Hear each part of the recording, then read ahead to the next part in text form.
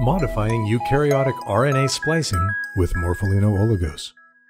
Here we're looking at a freshly transcribed chain of RNA, a pre-messenger RNA. In most eukaryotes, protein-coding genes consist of regions called exons, which are interrupted by non-coding sequences called introns. These interrupting introns are removed by spliceosomes before the mature messenger RNA chain can be sent out to the ribosome to be translated into a protein. A single pre-messenger RNA transcript might be spliced in one of several alternative ways to produce different mature messenger RNAs. Alternative splicing is used naturally by cells to generate tissue-specific transcripts or to produce different transcripts at specific stages of an organism's development. Now, with the use of Morpholino Oligos, the pattern of splicing can be manipulated in the lab. This can be done in cell cultures or in vivo.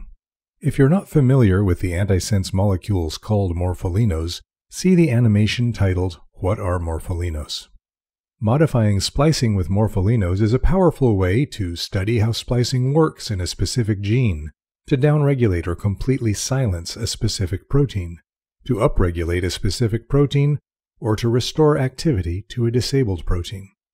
In this video, we will look at various splice-modifying techniques which can be used to change protein expression, sometimes restoring protein function.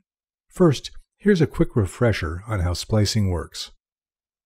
The spliceosome and snRNPs. In eukaryotes that splice their RNA, like us, most genes have between 4 and 15 introns which must be cut out before a messenger RNA is ready to start translation into a protein. But some genes have as many as 300 introns, and some have none. The spliceosome is a complex of proteins and RNA protein structures called SNRPs, short for small nuclear ribonucleoproteins, snRNP. The major spliceosome forms in a series of steps beginning when subunits of the major spliceosome assemble at two very important sequences found in most introns, the U1 binding sequence and U2 binding sequence. A SNRP called U1 binds directly to the U1 binding sequence on the 5' end of each intron. Meanwhile, a protein complex binds near the U2 binding sequence at the 3' end. A different spliceosome uses U11 and U12 SNRPs instead, but we won't discuss that minor spliceosome further. These splice junction complexes associate with each other, bending the RNA between them into a loop. At this point, a SNRP called U2 attaches to the U2 binding sequence, triggering assembly of the mature spliceosome. The intron is cut out as the two exons are connected.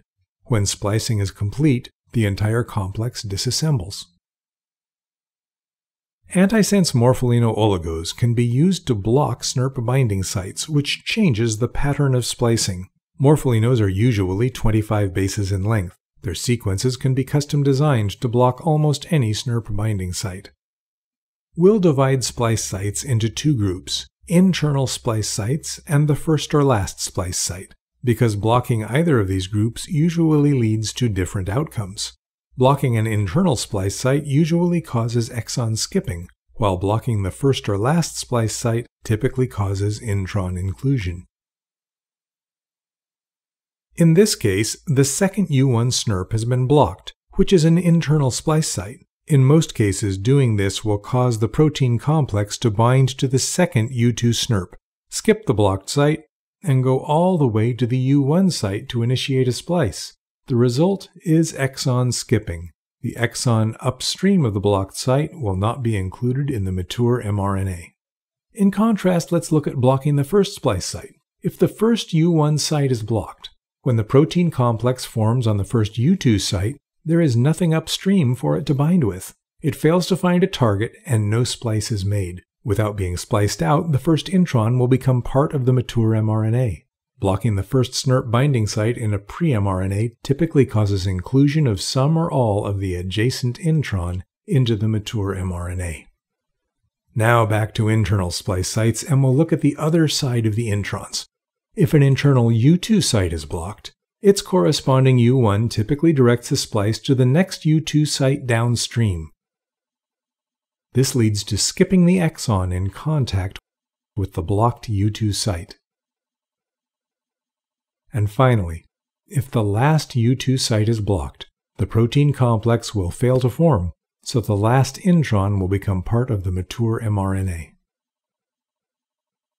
Results shown here are the typical results of a splice modification experiment, but sometimes unexpected splice outcomes happen. To interpret the outcome of a splice modifying experiment, it's important to be aware of these unusual outcomes. For more, see the supporting document, Possible Results of Morpholino Splice Modifications. Important consequences arising from splice modifications include induced frameshifts, bringing premature termination codons in frame, and nonsense-mediated decay. We won't discuss details of these outcomes in this video, but they're important to understand for designing splice-modifying experiments and interpreting the results, both at the protein level and for studying gels from reverse transcriptase PCR. Protein silencing via modifying splicing. As shown in a previous animation in this series, the simplest way to silence gene expression with a morpholino is to block translation. To do that, you would target the start sequence or 5' untranslated region in a mature mRNA. That said, this is not always possible. To check if such a silencing experiment is working, you often need a protein-specific antibody for Western blot analysis. If such an antibody doesn't exist, silencing by modifying splicing is a powerful alternative. Though silencing by modifying splicing takes a bit more planning to set up, the effectiveness of the silencing experiment can be easily tested with reverse transcriptase PCR. The trick to silencing protein expression by modifying splicing is to induce exon skipping that will cause an early stop codon to show up in the mature mRNA. When enzymes in the cytoplasm detect an mRNA with a premature stop codon, a response called nonsense-mediated decay is triggered. The mRNA is quickly destroyed after a single translation, before producing a functionally significant amount of protein through repeated translations. Because inducing a premature stop codon by splice modification also involves causing a frameshift, the single translation of the splice-modified mRNA will usually not be functional because the amino acids downstream of the modified splice will be changed by the frameshift. To conjure up an early stop codon, you can use a morpholino that will induce exon skipping of an exon with a nucleotide count that is not divisible by 3, not divisible by whole codons. This causes a frameshift to appear in the codon sequence downstream of the skipped exon. In the worst-case scenario, this scrambles the protein that was supposed to be coded for by the mRNA. Usually, though, the frameshift will conjure a premature stop codon and trigger the mRNA's destruction via nonsense-mediated decay. Another method that often brings a premature stop codon in frame is to target the first splice site and trigger an intron inclusion, which might produce a frameshift as a bonus. Here are some things to watch out for when choosing a target. Some genes have one or more introns in the 5' UTR. If there are 2 introns in the 5' UTR, skipping the exon between them won't frameshift the sequence downstream. It is the binding of the ribosome to the start codon that determines the reading frame. Removing an exon from the mature RNA upstream of the start codon is unlikely to affect the reading frame downstream of the start. If you're lucky enough to have one or more introns in the 5' UTR of your transcript, another tactic for protein silencing becomes available. Simply skip the exon containing the start codon. In many cases, this is sufficient to prevent expression of the transcript. Upregulate a specific protein. In some cases, a single pre-mRNA template produces several alternatively spliced mature mRNAs. Alternatively spliced mature mRNAs are called isoforms. If you want to upregulate a protein coded by a specific isoform, and if several isoforms are being expressed together, you can sometimes target a splicing site used to produce a competing isoform that will convert that competitor into the isoform you want to upregulate. With more of that desired mRNA, you should get more of the desired protein. Restore activity of a disabled protein. The following techniques can restore the function of a protein which has suffered a debilitating mutation. They only work in specific cases, but can be extremely useful when they do work. Several FDA-approved morpholino drugs have been developed exploiting this mechanism.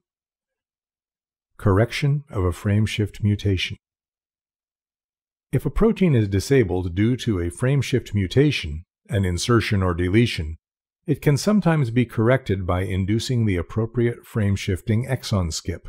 If the correct exon is skipped, the reading frame of all codons downstream from the skip will be restored. Restoration, of course, comes at the cost of a newly skipped exon. If codons in the skipped exon were essential for the encoded protein's function, this technique might not be helpful. But in a surprising number of cases, not all protein domains are essential for function.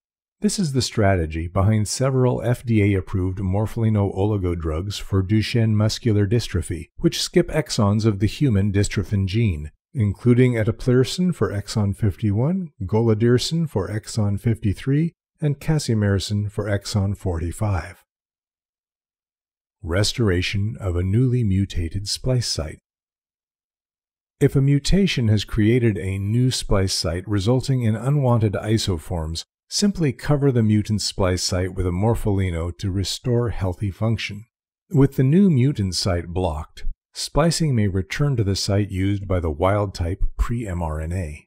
This technique was first demonstrated in early splice modification work with mutations causing beta thalassemia. In summary, Morpholino Oligos sequences can be designed to artificially modify pre-mRNA splicing. Depending on the target, alternative splicing can be used to silence or reduce protein expression, upregulate a specific protein, restore function to proteins which were disabled by specific types of mutations, or to simply study how splicing works in a specific gene. Testing the efficacy of a specific splice-modifying morpholino can be done via reverse transcriptase PCR, often in combination with gel electrophoresis to visualize PCR product sizes.